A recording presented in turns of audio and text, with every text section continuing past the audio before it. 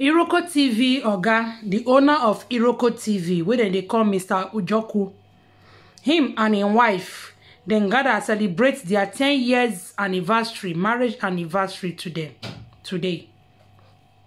10 years ago, Iroko TV owner married his wife, Mary Njoku. Then Mary was an actress. Since then, neither they jollificate they come for the marriage. However, today, whether they celebrate their 10 years anniversary, it not gonna be like the normal anniversary where we they see, because it took a new, different dimension. What it be this new dimension? You feel they ask me. The dimension be say, come be like saying a fresh wedding that they do. The thing what you both they call renewal of vow. But me I will call on second wedding, because this one self it be like saying come tough past the first wedding, where you know as they be inside 10 years. The one will touch my spirit, my soul, and my body. Now when the man begin to read the vow, the man can they cry. Oh, the man can they cry. Oh God, say love. Whoa. Mona watch. I may not be like say I just they lie, or I did do make it for the nyonyo. Mona watch about herself. Make una see love, pure love. Oh, again, make I love you. I go love. Make una watch. I've ever met. The man I am today is because of her constant effort and guidance that she invested in me.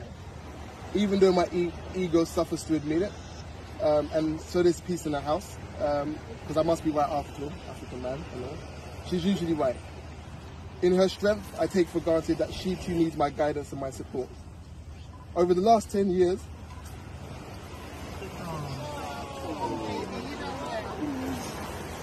over the last 10 years,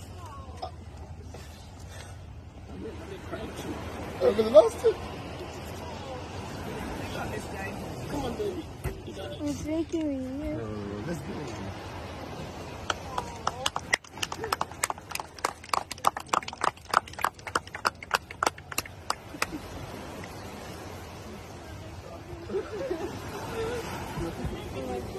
Sorry, I can't.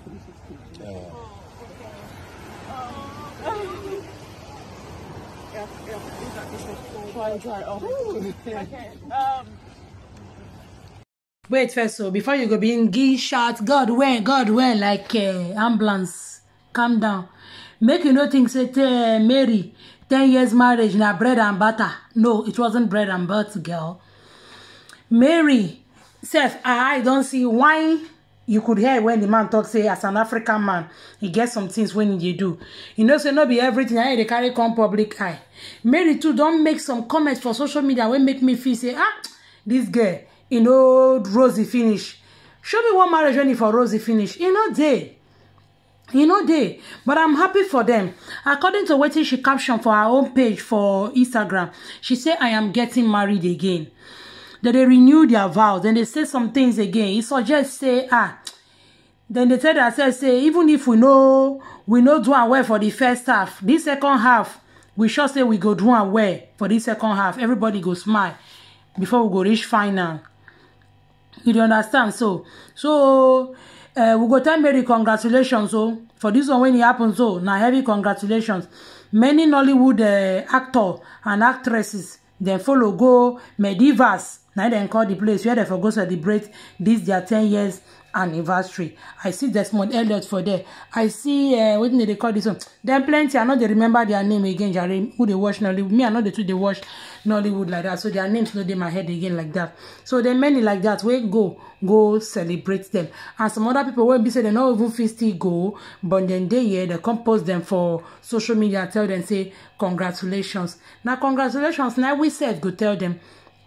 Just as congratulations no go cease for our mouth. Now so people go see they tell us congratulations.